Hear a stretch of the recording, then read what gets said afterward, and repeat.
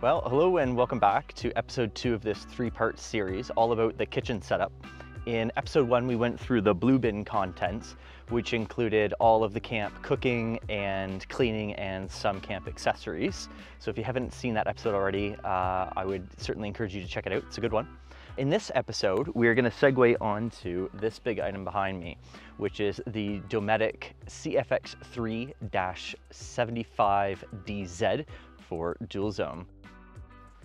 So for years I lived the cooler life, and that involved, after a day or two, the bottom third being floating cold water with a layer of ice cubes floating around and maybe a pickle jar.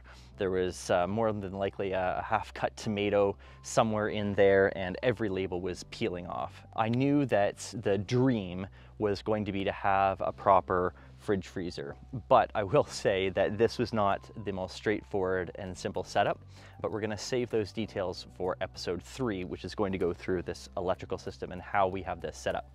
We're going to focus primarily on this right here, which, as mentioned, is a 75-liter Dometic fridge-freezer combo. It can also be a fridge-fridge or a freezer-freezer, but I think most people will have it set up as a fridge-freezer, as I do here today. And we're also going to talk about this. This is the Dometic slide for the fridge-freezer. So this slide in particular is model number CFX3-SLD75, referring to the 75-liter fridge that it is intended to be paired for. And I'll walk you through exactly the operations on both how it works and how to install it, because if you have a 2009 through 2014 F-150 specifically with the rear tailgate side step, then there's going to be a few extra steps that you're going to need to take, and hopefully this will help you figure out your setup as well. So to pull it out, there is a release tab right here on the front. The slide does lock in both its closed and its open positions, which is really important if you're parking on any sort of grade, either the vehicle facing down or back. Should the nose be up in the air, you don't want this coming crashing at you as soon as you drop your tailgate. Now, the way that I have it set up here is slightly different than how Dometic recommends. There are 2 additional straps that are intended to secure this handle to the slide. However, as it is, I have it secured with the 4 bolts from underneath, 2 straps on the interior handle, and there's not really that much clearance between the top of the fridge assembly and my tonneau cover to begin with. So for myself, in the event of an accident or incident, I feel very confident that not only is this fridge freezer not going to move from its current position, because I don't think there's enough room for it to get outside of this tray, but also there's no occupants or passengers or people to get injured in the actual pickup box. So I've opted to omit those 2 straps, but should you be mounting this in the back of, say, a 4Runner or an SUV, then I would recommend following the Dometic's instructions. Myself, though, I really like the idea of being able to grab a handle to help pull it out if the vehicle was pointed in its downward position. So as you can see here, it does lock in its extended position, but there is a bit of movement, and that's simply just because only one side actually locks. If I was to wave a magic wand, I would actually really like to see both sides lock so that there isn't this additional play. It's quite secure in its closed position, but when it's out like this, it can make for a little bit of unnecessary movement. Is that going to impact the functionality of the product? No, not at all, but it's worth noting nonetheless. So starting at the front of the unit, we have a little display here with a power on and return button, temperature cycles, and an OK button here. So what we can do is we can access this screen to change different parameters. Most obviously the temperature in each zone, so it is independently zone controlled. What we can also do is we can change the voltage threshold, so that's at what input volts the fridge is detecting at which point it wants to shut off, and that's a way to try to protect the starter battery in your vehicle if you have it hooked up to a starter battery. Similarly, it can be used to protect a deep cycle battery, but at that point what you would be doing is lowering that threshold so that you can discharge that deep cycle battery a lot more than you would normally on a starter battery. There's a little grommet here in the front with a USB-A. If it's USB-C, that would be amazing. The fact that it's USB-A, I'm not super upset about it. Quite honestly, it would make for like a nice little charging station for your phone. That way you kind of know where it is. It's a nice easy access here from the outside. The handle is super strong. This is solid aluminum. It has a spring load to it, so it's going to stay in its down position. That way you're not going to get excessive rattling. And it's a nice clean, well, not figuratively clean, not literally clean. I'm still working on a solution on how to block off the dust from entraining up from underneath the actual tailgate assembly itself. So it's worth noting that each one of these lids is reversible. I'm going to go ahead and open up them here. You can see that there is a tab. You simply just pop it out and switch the actual hinge assembly from side to side. And these doors will actually come right off. You just simply roll them back. So if you had, say, some condensation formation from the freezer, then what you can do is you can remove these doors after you've powered off the unit to air it out so that you don't promote mold formation inside the actual fridge. To get them back on, you simply just press down, 1, 2, and they're back closed.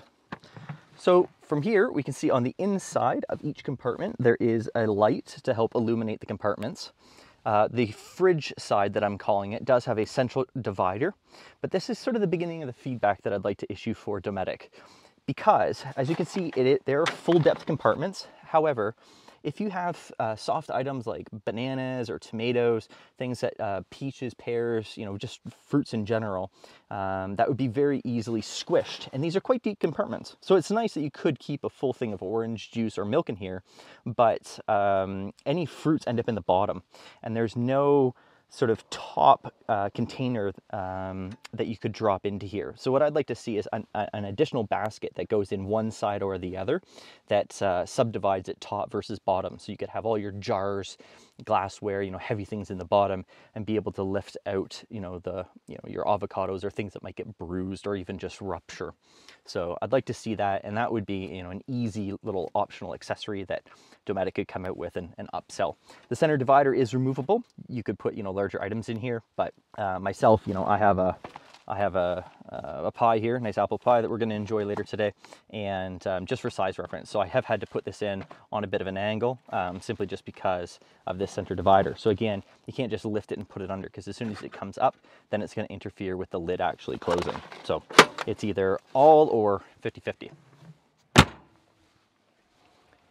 So this side is what I'm calling the freezer. You can see I have an ice cream in here for size reference. This would be considered, I think, a 1 pint. So it fits very nicely in this upper compartment. Here we have a taller bottle for reference. And one little pro tip would be to add water in here and freeze it. That way, each time you open and close the freezer door, it can help thermally regulate this. The fact that I've had this open right now, the temperature in the very bottom will still be cold, but now it's going to be about plus 22 degrees Celsius up top. This is sort of the idea that I'd like to see have an optional accessory for the fridge side. So the freezer does have a lift out compartment here and a separate lift out in the bottom. If you're wondering, no, this doesn't fit in the fridge side. It's just a bit too tall and there's no little tabs for it to grab onto. I wish that it did, and trust me, I tried. The reason that this is a smaller volume in here is because in the back is where the, oh, I've got a bee on my hand. In the back is where all the, you know, actual compressor and, you know, Freon and all that good stuff lives. So the one compartment is smaller than the other, and so for me, I think that this is perfectly suitable for freezer use. You can see here we have the light on the freezer side, just like how we have a light on the fridge side. It may not appear that bright in daylight, but it actually does a really nice job at nighttime.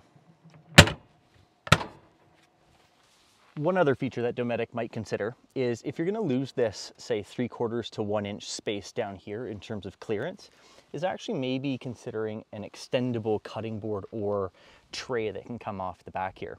Because when you are actually accessing items from inside, it would be really nice to be able to put them down somewhere. So I was thinking even a slider under a slider might be kind of a cool idea. They could even sell it as an optional accessory add-on where maybe they utilize some of those pre-existing holes from underneath, and then you can add it later if you think that that might work for your setup. So yeah, a little slide underneath. I might actually even consider trying to do that on my own, so wish me luck. So I mentioned earlier that I have the tops set up to open up towards driver's side, and there's a reason for that. So it's actually the same reason why I have my rooftop tent oriented to flip out passenger side. And the reason is that if you happen to find yourself maybe not in a wilderness area like we are here today, but if you're actually using a predefined campground to camp in, then the way that all those sites are oriented are for RV trailers, so that the door for access and egress of those trailers is on that passenger side. And so the flow of your campsite is going to be such that the entertaining and the picnic table and the fire pit are all going to be over here. So then the actual tent will come out this way. Maybe next year we might see the addition of an awning coming out this way as well. And so then you can have your actual cooking space here on the tailgate, so that you can actually kind of, maintain flow with the campsite, and people can come around and engage the cooler this way. It also does a nice secondary job of sort of separating these two spaces. And so what I'm looking to do here with this product that will be coming in a future video, this is the Waterport Weekender, is having that mounted on the outside for a bit of a shower station on the driver's side of the vehicle, so that this becomes sort of partitioned from the rest of the campsite, and having it extend out and open and close this way will actually help with that. So by now you've probably noticed that there is not a fill panel here. This is one job that I have not yet completed, and I will certainly update when I do. My truck was equipped with the tailgate stepladder here for F-150s. Now, this is a style that I believe emerged in 2009 and was valid till 2014. In 2015, when Ford updated to the aluminum series F-150, they also did a second generation tailgate where they incorporated the actual handle assembly right into the interior. This generation, however, there was a handle assembly that had a big sort of clevis that bolted on here, and the handle sat on top. And then Ford used one big molded plastic piece on top. And that was annoying even just with regular items, but it made installing this fridge Dometic slide effectively impossible. I did try a few different combinations, from a good friend of mine 3D printing some spacers to try to lift it up. Then we ran into clearance issues up top. Though we were able to clear the front side of this, the actual bottom of the tray flips down at the back, and so the back side caught. So what I ended up resorting to is removing the actual handle assembly. I'm young and nimble enough that I can still crawl in, and you can still use the functionality of the stepladder itself. And then I went to Canadian Tire, our local sort of automotive general houseware store, and I picked up a couple of cans of the bed liner, and this is what it's resulted in. Now, the reason that this is not bed linered and is still open is because on models that are not equipped with the actual handle and step, there's a factory fill plate. Good luck finding one of those. I've checked probably, oh gosh, 10 or 15 wreckers at this point, and I cannot find one. Just last week, actually, I found an article on one F-150 forum where a gentleman was doing something similar by removing the cover in the handle, and he simply just got 14 gauge steel and bed linered it himself and tapped or drilled some holes, and that was it. That's going to be the plan in the future, so just need to get that material and go from there. So one other issue that I ran into is you can see that in the bottom of the bed there are these ribs, and these are meant to sort of provide longevity to the actual bed so that it's not flat, and strength and longevity. However, to get the actual slide to sit flat, I got very lucky in that I had intended on mounting it here on the left, but you'll have to make sure or pay attention that if you are mounting it in a bed, that each of the drawer slides is mounted on one of those ribs. Otherwise, you may have to, or you will have to, shim up one side or the other to get it to fit appropriately. Last but not least, one issue I ran into was this bar.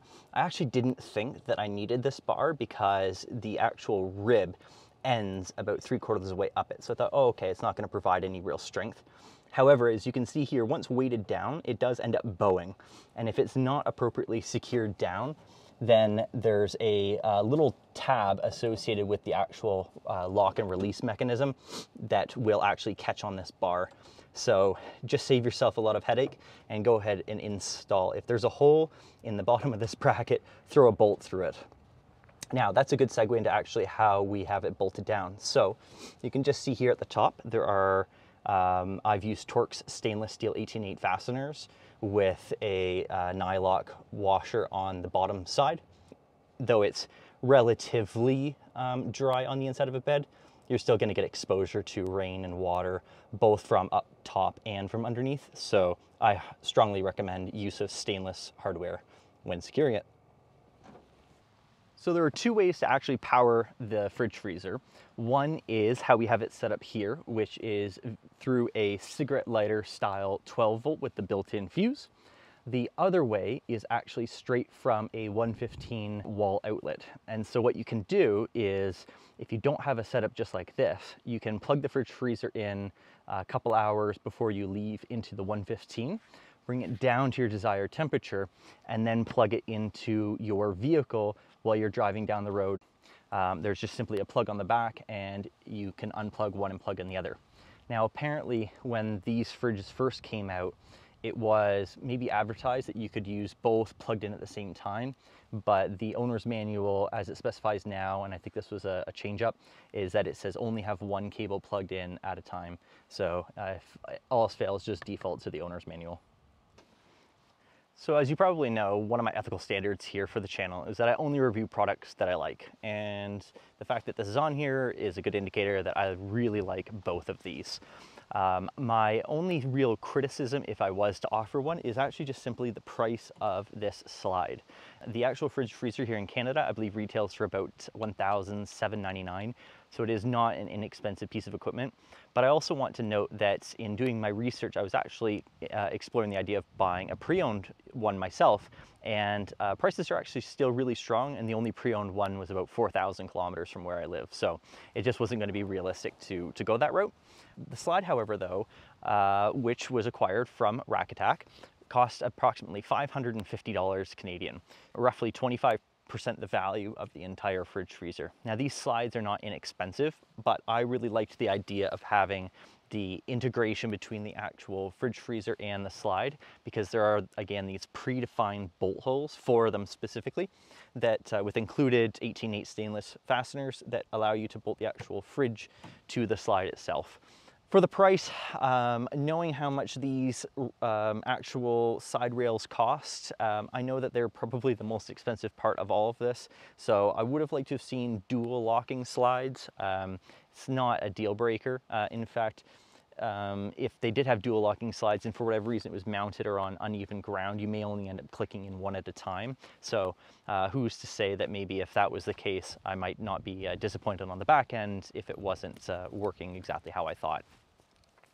That said, it has actually worked phenomenally well.